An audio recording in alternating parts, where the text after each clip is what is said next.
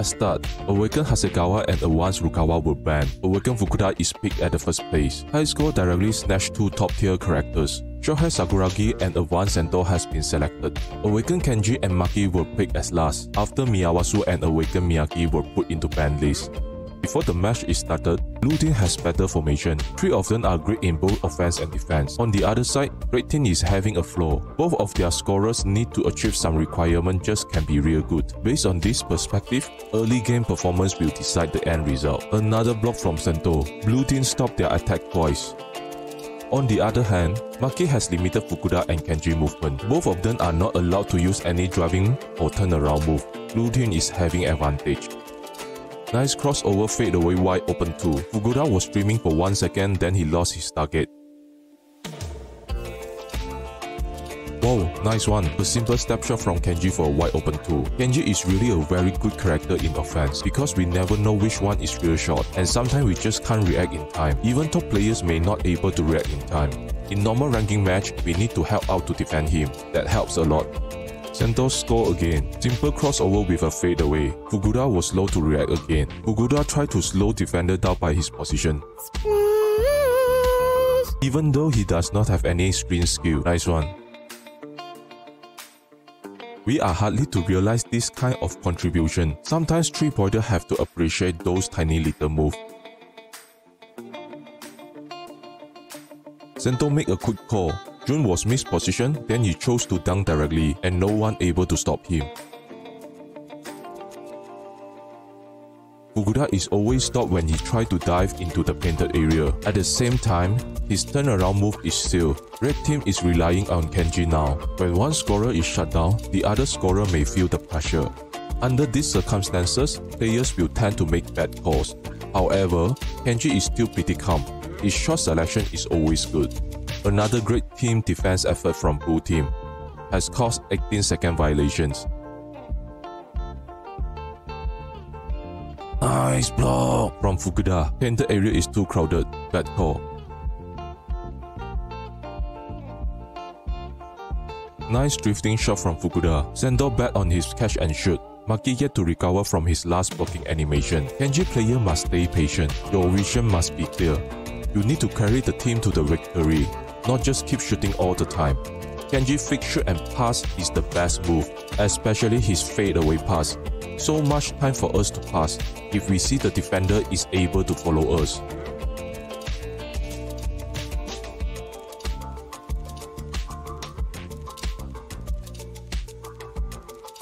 Maki has scored with his King's layout. Red Team has allocated the sequence. Fukuda missed the blocking timing. Nice try. One hand floater was blocked again. So sad for Fukuda. Maki can try this kind of fast shot when you are stacking out Maki's ulti. Normally on-board defender will not try to block your fast shoot. They are scared. Maki will kick them away and no referee in the court. Don't forget Maki's mid-range and resistance are top tier too. Most likely is 50% field goal percentage. We always see that Fukuda was limited his scoring ability in tournament matches. But in normal ranking game or Grand Tour, that will be another story. So long rival team is not coordinated well, his dive-in skill will not easily to be stopped. That is the difference between our match and tournament match. Excellent ulti pass to Sendoh for a wide open fade away. When he attracted 2 defenders on him, Maki is really worth the price. Comparing his full cost to advanced players, almost is 1/3 of the cost. But he can be still good for such a long time. Worth to slowly upgrade him to 100%. Monster Kenji is appear. Can he carry his team? Crap. Maki has made another shot. Kenji should be able to block the shot. I think he hesitated. 1 minute left and 4-point leads. Still not losing yet. They are passing around and try to get some shooting space. Suddenly Kenji did a driving fade away, but Maki is able to follow him and provide interference. Sendoh picked up the floor ball. I think Kenji estimated his distance with the defenders, so he decided to use this move. But too bad, Maki reaction speed is fast enough to follow up. Another King's pass to short-hair Sakuragi for a simple catch and shoot. Nice one! Such a good field vision. 6-point lead with 30 seconds left. Red Team must speed up their pace. After drawing out defenders from the paint, Kenji has passed to Fukuda to score with his ulti. Great strategy, since Jun may have his ulti. Fukuda stole the ball from Sendoh's hand. Still got hope. Fukuda's first point footer is blocked by Sendoh. Actually, this is a good call, since Jun is out of position, but Sendoh thinks ahead of him. Nice fake shoot and pass to Fukuda for catch and shoot. Now it's one possession game. 2-10 for high score. At the same time, they will be more cautious after Sendoh's ball got stolen. OMG, OMG! Kenji successfully stole Maki's ball after being stopped. Kenji tried another interference tree and missed again. That's why don't try to use Kenji to take interference tree. Nightmare. Okay, let's move to the next game. Once Sendoh and Awakened Hasegawa were banned. Once Rukawa was picked first. Awakened Fukuda and Short-Hair Sakuragi were selected together.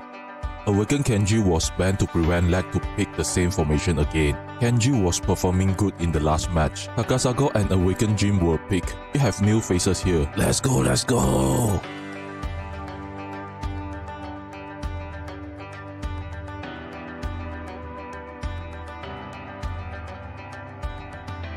Fukuda tried his turnaround one-hand flutter, but getting interfered, Fukuda secured the rebound all by himself. What are you doing, Jin? Maki is just in front of him, and Jin just did a side step like that. Why this scene looks so familiar?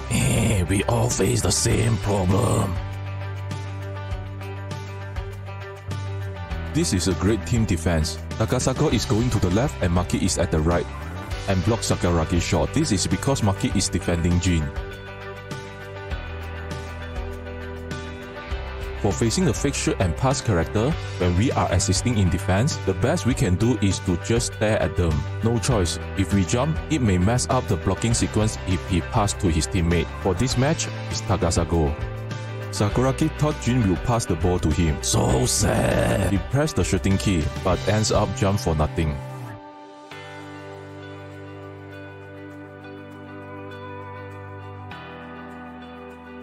Nice interception from Jin. Everyone can do interception steal from passing lane. We just have to position ourselves between the passing lane with guard stance. Then it may trigger the stealing animation. For those characters who have talents, will have much higher chances to trigger. For pressing steal to intercept, may only works with Yoda Miyagi and Uekasa. This is just my experience. Share with me your experience too, if you have found interesting move. And one more point, interception threat help a lot too. No mercy from high score defense. Lag is unable to break through their defense. I am not sure why they are taking Fukuda and Jin. Both of their defense are not really great. At the same time, if it is not pick and roll formation, Jin will hardly to find any good look for his shot. Finally, Short-Hair Sakuragi made an interfere shot.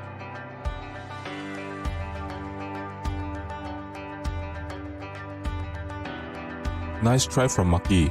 Takasago secured the rebound. Maki intends to try to take another interfere shot. Jin and Fukuda have used slow block together to provide heavy interference, but Takasago used his ulti to secure another rebound and pass to Maki. Jin eagerly approached Maki. Then Maki broke Jin's angle. Pink's tree appeared. Nice one. Jin tried another interfere tree. Finally, Fukuda able to dunk on Takasago when he is fighting the rebound. This is one of the Fukuda playing style. We can change the green abilities to super rebounder in order to act as second rebounder. Normal Rukawa can be played as this style too. When Takasago is playing with Fukuda, Short-Hair Sakuragi has taken away the rebound from Takasago. Nice move. Monster reflection speed from Rukawa. Takasago is slow to react. Finally, Jin make the shot from downtown. King's payback with another King's tree. Jin is the victim again.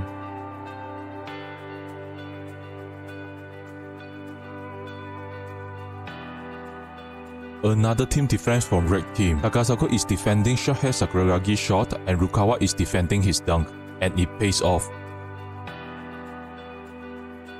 Fukuda fall down and Rukawa make a wide open too.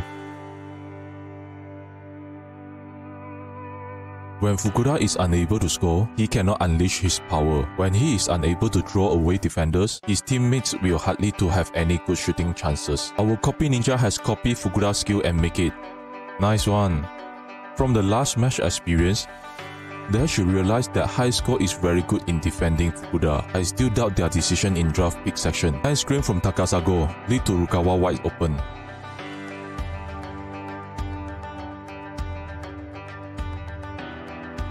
Lag is not wasting any time. Fukuda used his ulti directly after possession change. 8 point gaps and 1 minute left. Very challenging to lag, and both of their main scorers are stuck. Another good trick for Maki, a simple layout when defenders are not in the pendant area. Give Maki a light.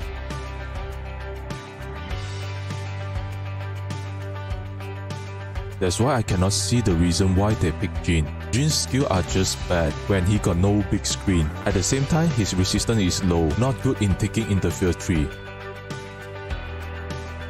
Bad ban pick session will lead to this kind of situation. Formation is important. Finally, a wide open trees for Jin. Jin needs to stack up his hot hands and zone to be deadly. It is a snowball effect. Even though the Awakened version has increased his speed, but didn't change his core weakness, his move is too easy to predict. I will not recommend to play Jin if there is no screen, but with screen, he really can be a good shooter, no doubt for this. When Advanced Rukawa appears in global server, remember to separate the great duo, Maki and Advanced Rukawa. Taking Maki can act as counter to win-win situation.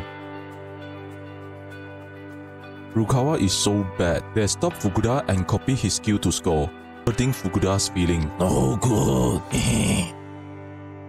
Okay, next match.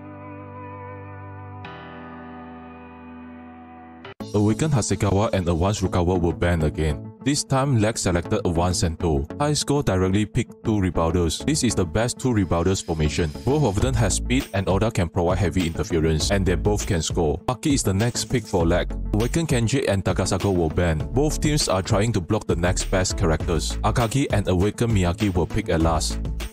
Ryoji Daddy is started to less getting banned because more characters are overtaking his spot, especially Awakened Hasegawa. No one can beat Ryoji defense, but when we need someone to stand up to score, Ryoji hardly be the one. At the same time, characters' moving speed are drastically increased that lead to a much faster pace for a match. Based on these considerations, Ryoji Daddy will not that scary anymore. For double rebounders formation, remember that we need a point guard role. One Sendoh was picked, means unable to use normal Sendoh. Kenji was banned.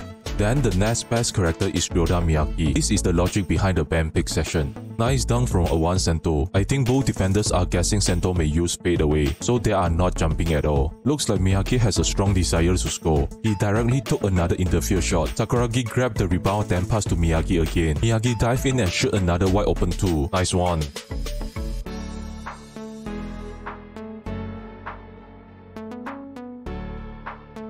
OMG, one Sendoh make a mistake. He stepped forward before fading away. Miyagi caught this moment and sent him back. Although a one Sendoh looks overpowered, but also require player skill. So many buttons to press, so many combos to remember. When in high pressure situations, we have to use his skill without mistake. It's absolutely challenging.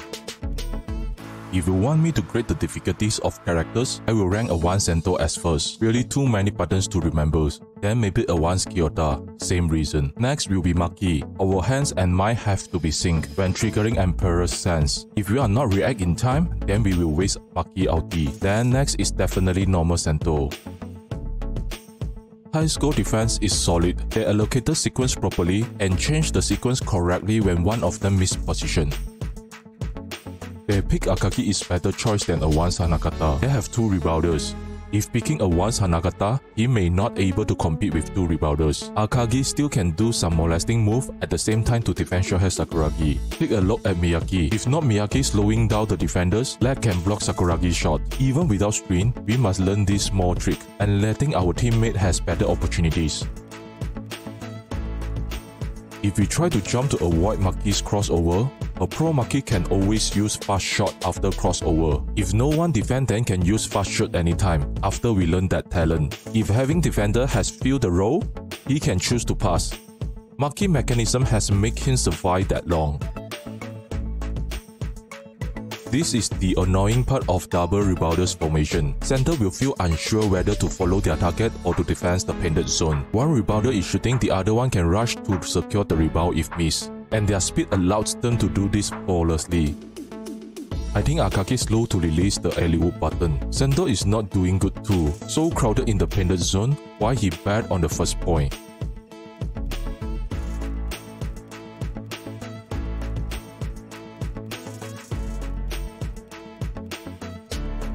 Finally has some highlighter movement from Sendoh. Fake down then fake away after summoning clone, but he missed.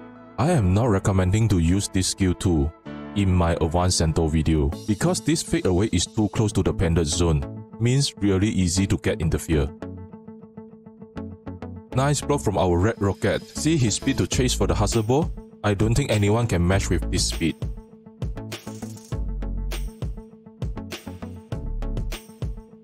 Another wide open 2 from Sakuragi. Just a little bit too late for Akagi. So if we are using Akagi to defend short-hair Sakuragi, remember to reserve our speeding up skill. I think Rig Team has given up. 8 points gap in 1 minute time should have no miracle.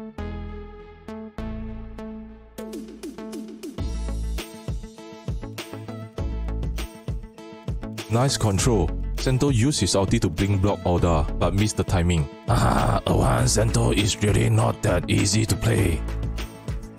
From the match, Awakened Miyagi blocking is super good. Must be equipped with super block abilities. If we want to be good in Miyagi's defense, we must block. If only with interference will not be good enough.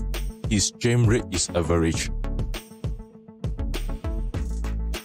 Oda's ulti is the real dirt Nowitzki skill, exactly the same move.